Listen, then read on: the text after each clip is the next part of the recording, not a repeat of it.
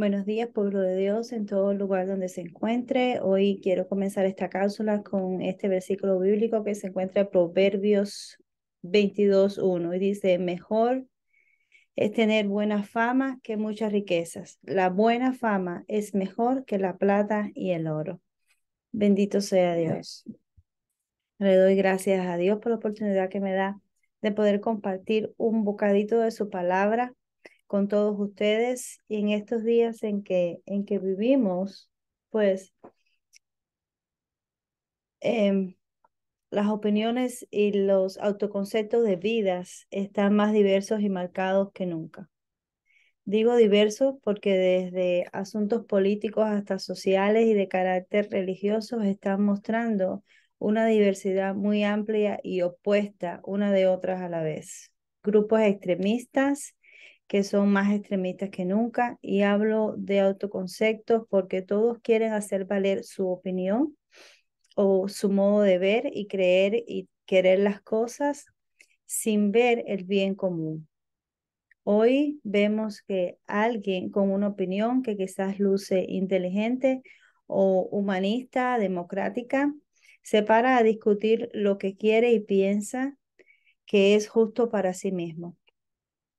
Algunos se ponen de acuerdo con esto y le siguen y se hace famoso por reverde y alcanzan su propósito, aunque estemos seguros de que a largo plazo esto es contrario al orden de Dios y al del ser humano.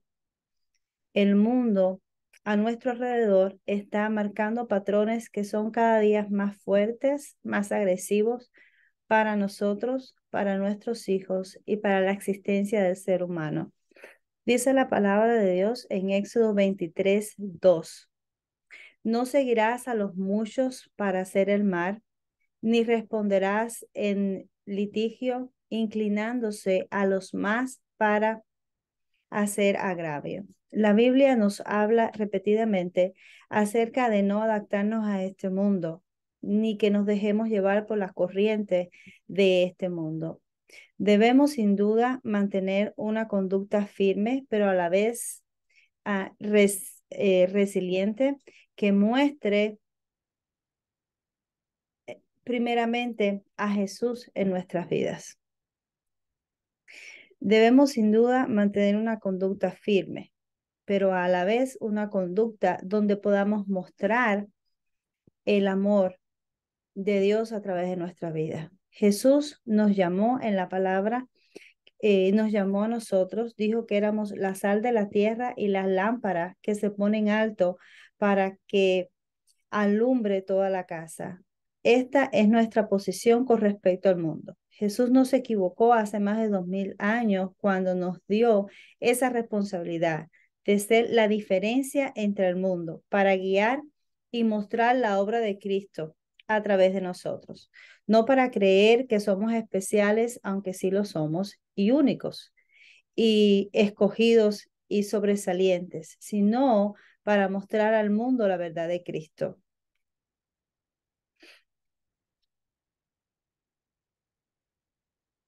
Para mostrar el amor del Padre, el perdón por las faltas, las nuevas oportunidades, la misericordia del Dios verdadero, nuestra humanidad mejorada a través de Cristo y muchas otras cosas que no me alcanzan 15 minutos para decir lo que Dios es para mi vida y las cosas que Dios ha hecho en mi vida.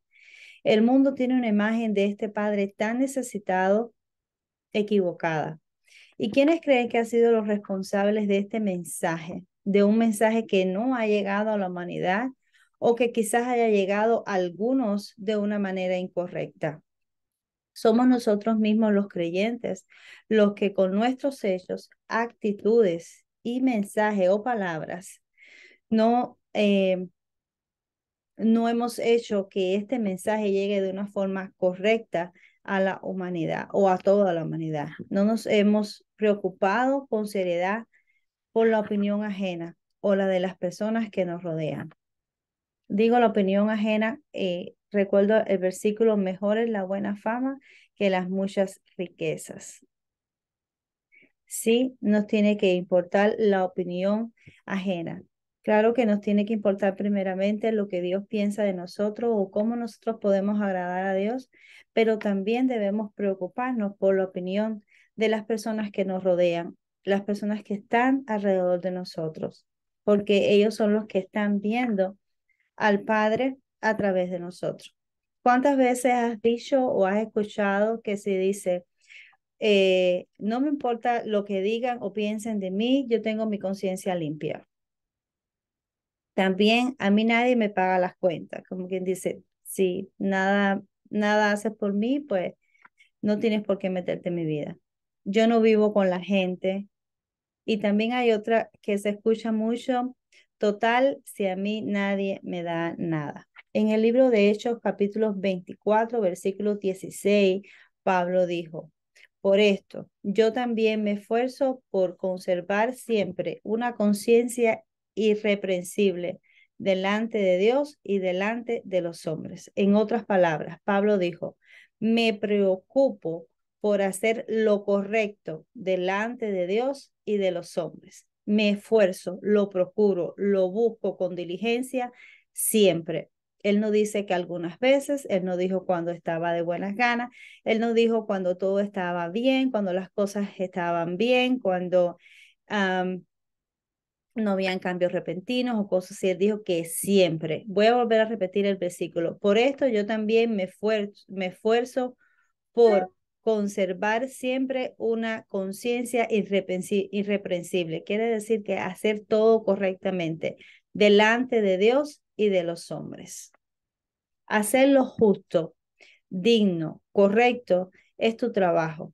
En la escuela, en todas partes, en tu vecindario, en tu familia también, porque a veces nos acomodamos a la familia y también dentro de nuestra familia y de nuestra casa debemos de tener ese buen testimonio de lo que hacemos, de cómo nos dirigimos, de cómo pensamos, de cómo creemos, de cómo proyectamos a Jesús a través de nuestras vidas. Si somos la luz de este mundo, tenemos que dar la luz de Dios a este mundo. Um, Dice Colosenses 3, del 23 a 24, hagan lo que hagan, trabajen de buenas ganas, como para el Señor y no como para nadie en este mundo, conscientes de que el Señor los recompensará con la herencia. Ustedes sirven a Cristo el Señor. Dice la palabra de Dios que todo lo que hagas en cualquier lugar que estés, lo hagas para el Padre, no pensando en que lo estoy haciendo para el hombre o porque me están pagando por esto o porque no es suficiente o no es buena la paga que me dan, sino que todo lo que hagas lo hagas de buena voluntad como para el Señor, porque al final el que está mirando todo el tiempo lo que haces es Dios. Cuida tu boca de lo que dices, cómo te expresas, cuándo y cómo dices tu opinión, cuando corriges a otras personas o tú eres corregido. Nuestra boca, como dice la Biblia, habla de la lengua, dice miembro pequeño que es un mundo de maldad. Refrenar la lengua es difícil, pero es posible. Y que puede dominar, dice la palabra, el que puede dominar su lengua, puede dominarlo todo. Nuestra lengua, lo que decimos, lo que hablamos, nuestras opiniones, el pronto que sale sin pensar, tenemos que tener cuidado de cómo nos comportamos, de qué hablamos cuando estamos también delante de nuestros hijos, en público, hasta con nuestros esposos, en el trabajo, con amigos. Yo escuché hace poco creo que leí que decía, ten cuidado de lo que hablas cuando estás entre amigos. Ten cuidado de lo que piensas cuando estás solo. Y así diferentes cosas. Y es verdad, tenemos que tener cuidado de lo que expresamos. A veces creemos que estamos en confianza y hablamos lo que no debemos o de la forma que no debemos. Siempre debemos de tener cuidado de qué decimos y cómo nos decimos. Siempre hay un ojo que te ve. Dice la palabra de Dios en Proverbio 3, del 3 al 4. Que nunca te abandonen el amor y la verdad. Llevémoslo siempre alrededor llévalos siempre alrededor de tu cuello y escríbelos en el libro de tu corazón. Contarás con el favor de Dios y tendrás buena fama entre la gente. La Biblia habla repetidamente acerca de la buena fama delante de las personas, de la buena opinión de las personas contigo. Sí, vivimos bajo el reino de Dios, vivimos para agradar a Dios, pero estamos aquí en este planeta rodeado de seres humanos donde esas personas necesitan conocer de Dios. ¿Y cómo lo van a hacer si no es a través de nuestras vidas? Evite toda conversación obscena. Por el contrario, que tus palabras contribuyen a a la necesaria edificación y sean de bendición para quienes escuchan. Habla de todas las personas que están a nuestro alrededor escuchando las cosas que decimos. Ellos están aprendiendo acerca de nosotros y esto está en Efesios 4:29.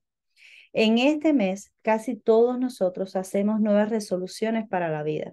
Sacamos cuenta y pensamos en las cosas que hicimos el año que ya está pasando y tomamos nuevas resoluciones para el próximo año. Al menos yo lo hago y no me gusta hacer demasiadas porque entonces no las logro todas y no me gusta dejar cosas a media. Entonces trato de hacer quizás 2 o 3, pero que sean importantes y que realmente confronten mi vida y me lleven a un nuevo nivel.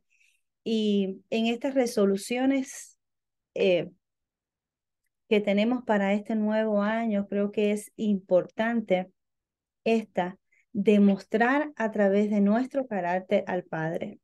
Jesucristo vino aquí a la tierra y se dio a sí mismo en sacrificio para nuestra salvación, para nuestra libertad, para nuestra sanidad.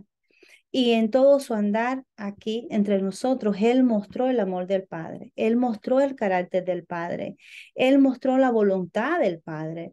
Y Él, su, su conducta en todo tiempo fue irreprensible y mostró en todo lugar y en todo momento el carácter del Padre. Nosotros también debemos demostrar el carácter de Cristo. Como mismo Él mostró al Padre, nosotros mostrar a Cristo.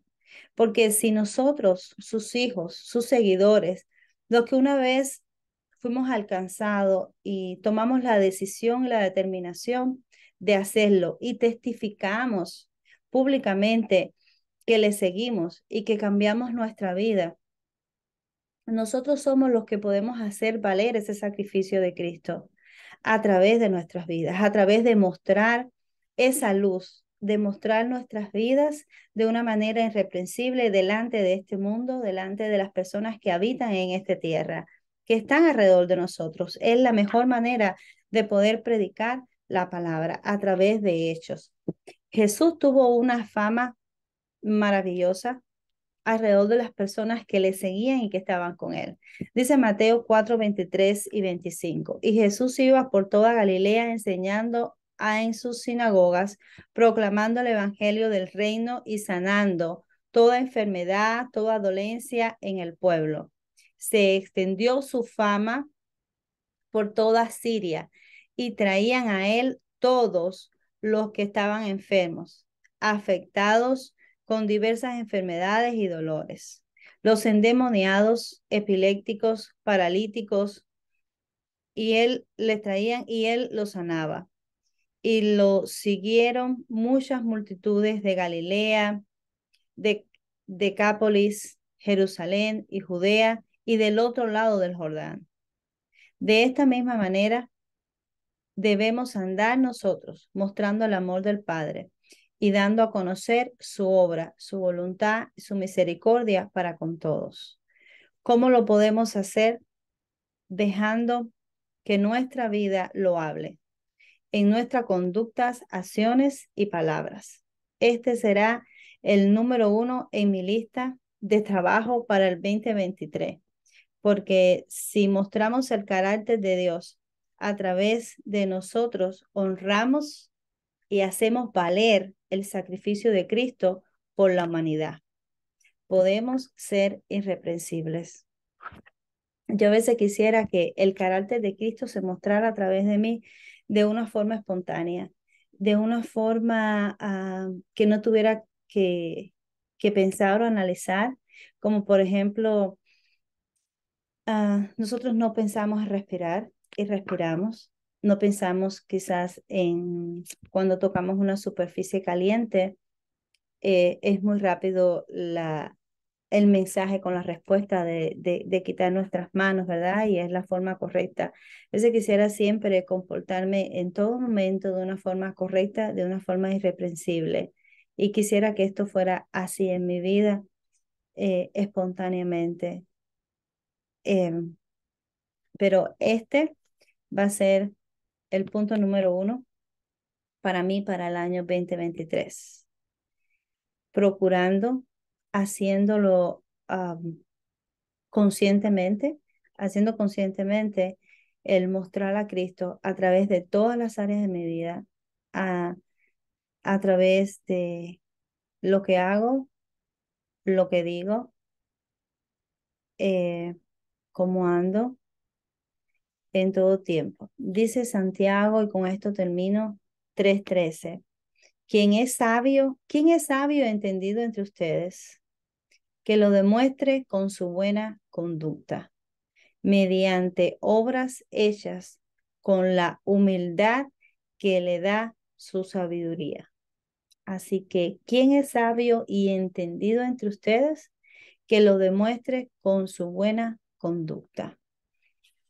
Dios les bendiga. Espero que esta palabra les sea de bendición y que también todos ustedes tengan esta meta para el nuevo año 2023. Mostrar a través de tu vida a Cristo, como Cristo mostró al Padre. Dios les bendiga.